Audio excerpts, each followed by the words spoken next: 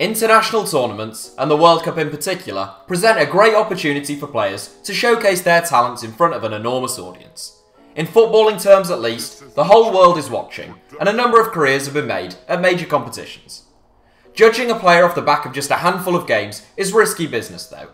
Harry Redknapp signed Javier Margas at West Ham off the back of the Chileans' performances at the 1998 World Cup, only for the defender to jump out a hotel window and catch the first flight back to Santiago. El-Hafji made the 2002 World Cup team of the tournament in a Senegal shirt, but just started gobbling all over everyone once he joined Liverpool. Or how about Ferguson, another star in 2002 and actually a World Cup winner with Brazil? Manchester United won the race to sign him, and he rewarded them by being fairly rubbish in most of his 30 appearances.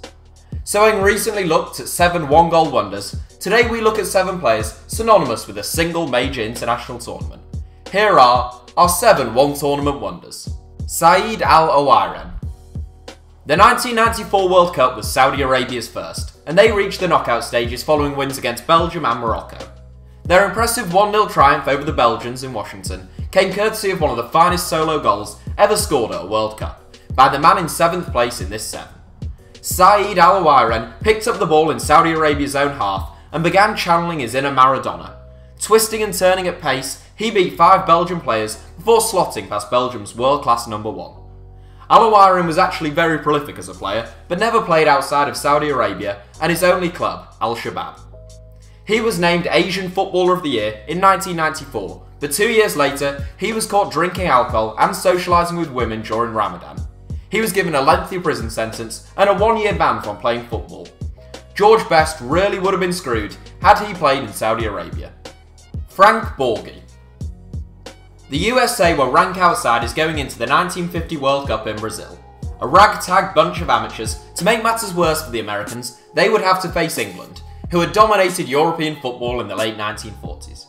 In one of the greatest shocks in football history, the USA won 1-0. A couple of players from that team could have made this 7, but we've gone for Frank Borghi. Man of the match between the sticks for the US against England, Borghi was a former baseball player who later opened up a funeral home. He played his club football as an amateur in Missouri and only won 9 caps for the United States. Ilhan Manzis. Sometimes international football is all about timing, and that's certainly true of Ilhan Manzis.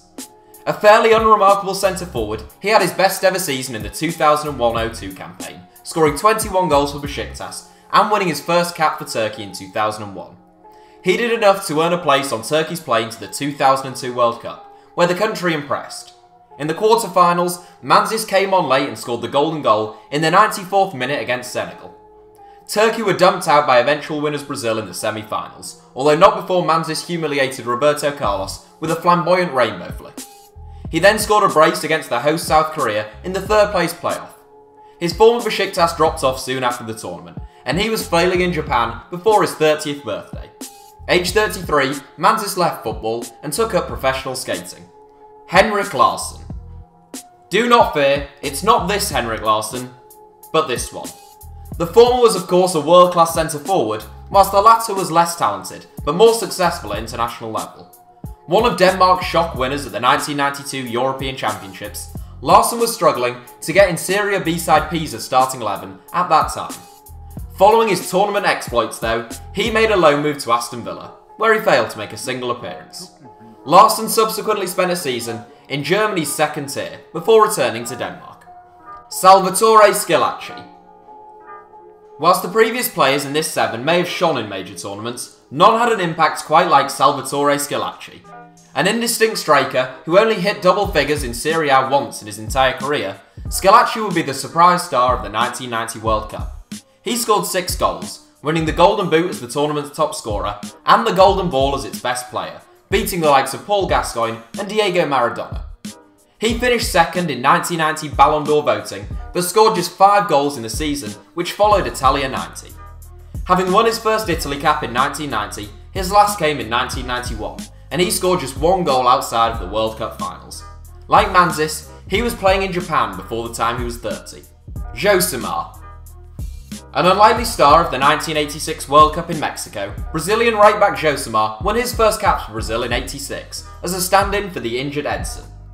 He scored 2 incredible goals, the first being an absolute thunderbolt against Northern Ireland in the group stages, and the second a mazy, jinking run finished with a fierce strike of his right boot against Poland in the round of 16. He made the team of the tournament, where they would prove his only 2 goals for Brazil. He became an overnight celebrity, and he couldn't handle the fame. As he himself put it, the blondes came and the training went. He joined Sevilla in 1988 and Flamengo in 1989, but failed to breathe new life into his career. Oleg Salenko. In top spot is a World Cup record holder. Oleg Salenko has scored more goals in a single World Cup game than any other player in history, having bagged 5 against Cameroon in 1994. He scored another against Sweden, and despite Russia going out in the group stages, he won the Golden Boot jointly with Hristo Stoichkov.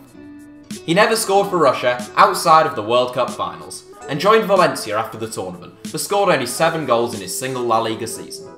Moves to Scotland and Turkey followed, with limited success, and he never won a cap for Russia after 1994. So that's it for our top 7. Thanks for watching, let us know your suggestions in the comments, give us a like if you enjoyed the video, and don't forget to subscribe to HITC Sevens.